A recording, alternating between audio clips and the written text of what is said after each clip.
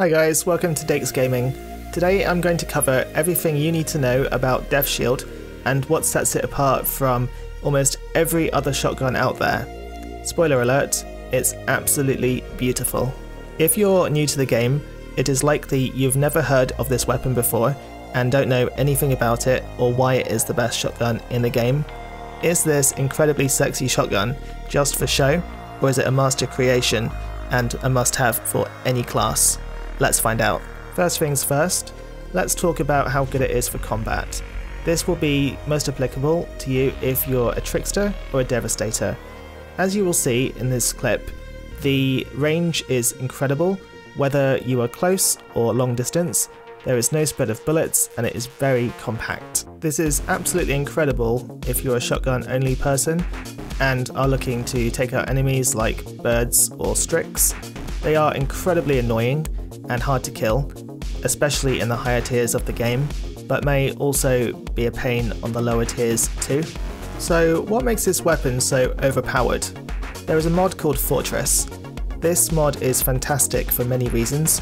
Now, what you'll notice is that you will get up to a 43% damage bonus based on your armor, with the maximum benefit coming from around 35k armor. However, this has been tested, and the actual optimal armor is around 48.5k, where you'll see the drop off in damage, which could well leave you with an empty mod spot. If you're using a mod which will boost your armor, it may be worthwhile rethinking what mod you want to use, unless you're having issues with survivability.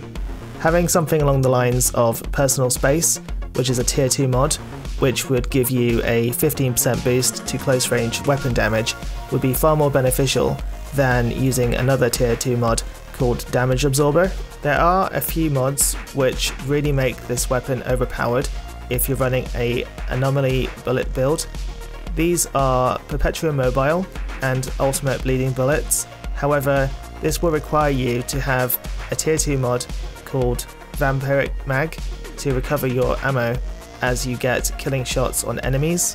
Perpetuum Mobile is what I use because it completely replenishes the mag after getting a kill at 35% or less ammo. Overall, I rate this weapon so highly that I cannot take it off.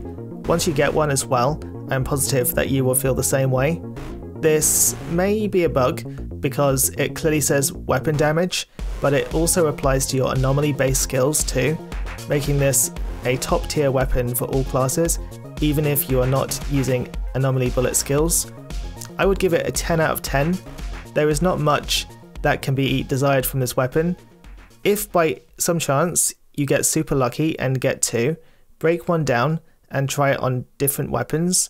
If you've tried this already, let me know in the comments how this has worked out for you and what combination you've paired it with. I'd be really interested to hear your feedback. Hopefully this gives you all the information that you will need on this incredible weapon. If you have it, I imagine you have already experienced its sheer awesomeness. If not, this should be your number 1 on your priority list. Anyway, that brings us to the end of the video.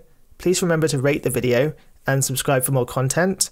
I hope you enjoyed it, and I will catch you on the next one. Take care.